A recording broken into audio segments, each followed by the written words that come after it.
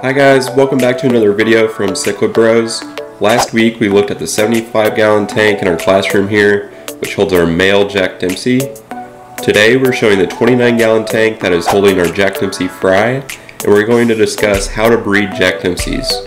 If you haven't already, please consider subscribing down below, and if you enjoy the content, consider hitting the like button as well, or leaving us a comment. And let's dive right in.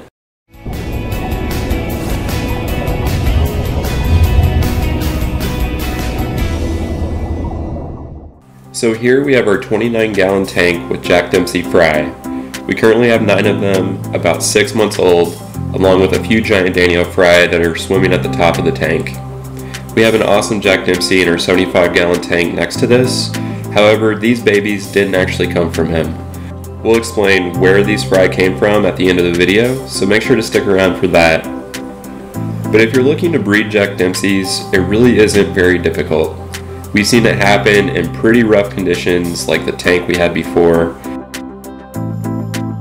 If you're just starting out, try for a group of 3 to 6, and once they have a pair form, try separating them from the full group. When identifying males and females, it's pretty easy once they're larger, but males will have pointed dorsal fins and no coloration on his gill plate below the line of dots below his eye, whereas females will have more rounded fins and more coloration on their gill plate. It will almost look like a blue beard. Once a pair is formed, the Jack Dempseys will usually clear out a spot in the tank, which could be in the substrate or gravel or even on the glass. Once the pair is ready, the female will lay hundreds of eggs, and the male will hover over them to fertilize. After 2 to 3 days, the eggs will start to hatch, and you'll start seeing free swimmers within the first week. It's normal for the parents to be moving the nest around the tank just however they see fit, and typically the parents won't eat the babies, but if you have any tank mates, that's definitely a concern that you should look out for.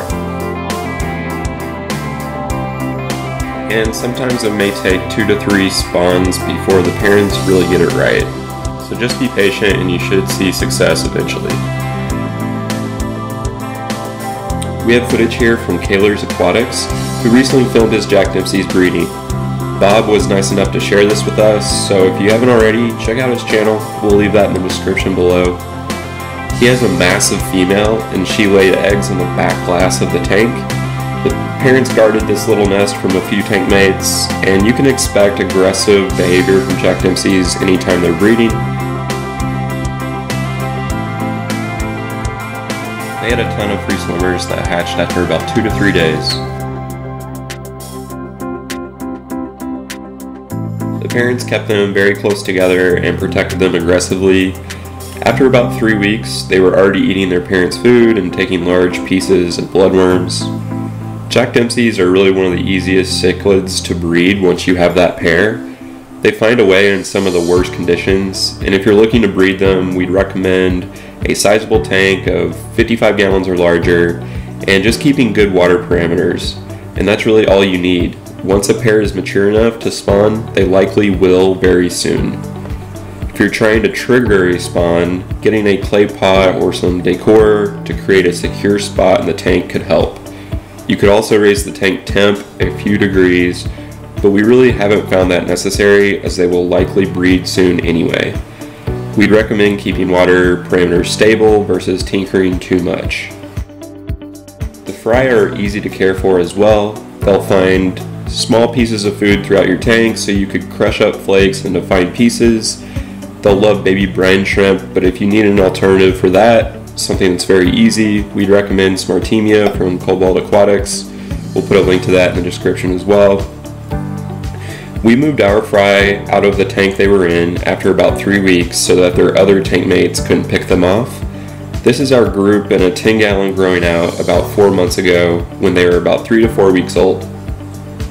We've since moved them into our 29-gallon tank to continue growing out. Our plan is to keep one of them for the bigger tank that's coming soon, and we'll likely give the rest to a local fish store in the next few months. Electric blue Jack Dempseys are selectively bred with the blue gene, and you can tell the difference at a very young age.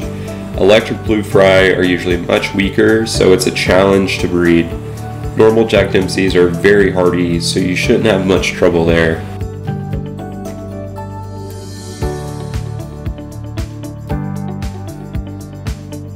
Jack Dempseys are usually great parents and will protect their fry at all costs and become very aggressive towards tank mates, so if it's possible, we'd recommend separating the pair from others, and you may also want to separate the male and female if they're too rough with each other and they're still figuring out that parenthood. Sometimes tank mates actually give the parents a focus to protect the fry versus directing that aggression towards each other. Just be sure to monitor the situation and move fish out or put up dividers if things get too rough.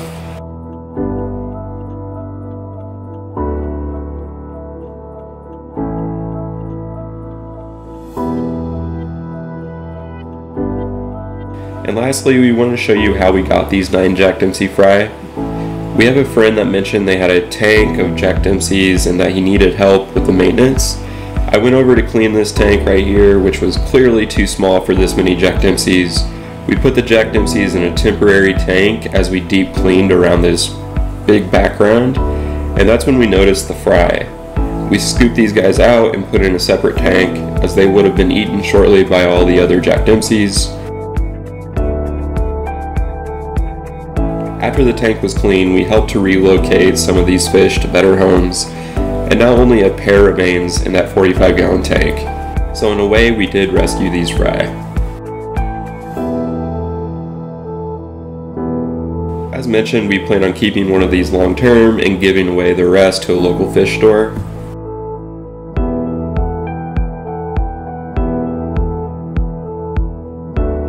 Overall, it's been a very rewarding experience just seeing these guys grow, and breeding fish is one of the more exciting things in the hobby for us.